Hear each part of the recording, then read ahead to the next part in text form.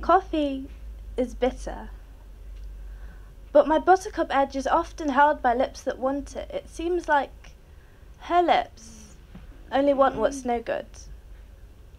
She'll replace guava dreams for artificial awakeness. But what do I know? I'm a mug. My only use is to cuddle liquids for her. But coffee is growing on me now. I wish that I was a coffee grinder. Coffee tastes better on other people's lips. Oh, I enjoy it now, unbelievably much so. You know, we get hungry sometimes. I'd love for you to make coffee cake in me. I like cake.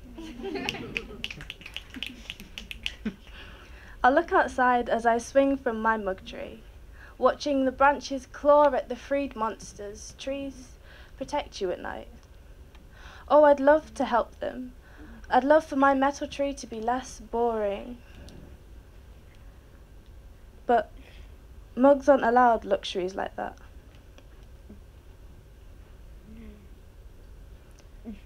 After morning and instant joy beans have come, I'll sit and stare at perspective sharp enough to inject the sky, maybe with collagen, that keeps it looking so great all the time. Tetley blue sky, thank you for winter mornings.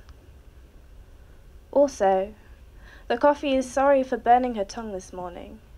It told me to mention, so I decided to figure out why she likes coffee so much.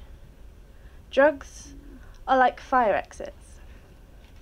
They allow our minds to escape from the inferno that our lives inflict.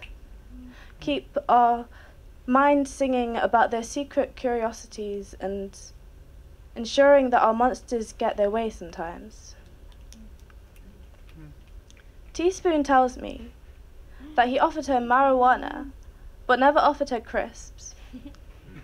Maybe it's because their monsters are friends and hers told his exactly what it wanted. Some part of her must be decisive because the universe is expanding from belly laughs at people who think that they can get what they want by doing nothing. Now that she's opened up parts of her mind that she isn't used to, and I am getting used to the life I have and the secrets I hear, that impossible boy is easier to understand, and I'd love to pass the message on, you know.